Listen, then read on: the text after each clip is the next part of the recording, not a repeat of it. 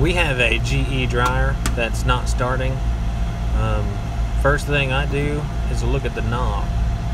You see that there's little hairline cracks in this one here. So whenever you spin it, you don't hear the timer actually turning. You'll hear the clicks. It sounds actually pretty rough whenever you turn these timers.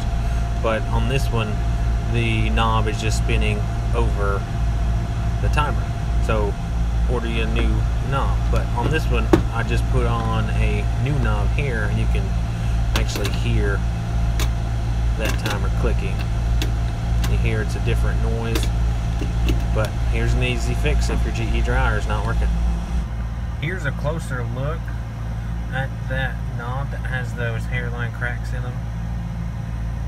But as you spin this over the timer, you'll notice it's not turning it. And an easy way to test it to make sure is to get yourself some pliers, take this knob off, and turn that timer with some pliers.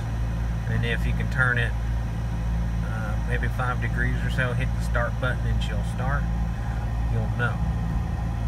But I'll leave this part number in the description below. And just remember, it's not just on this model.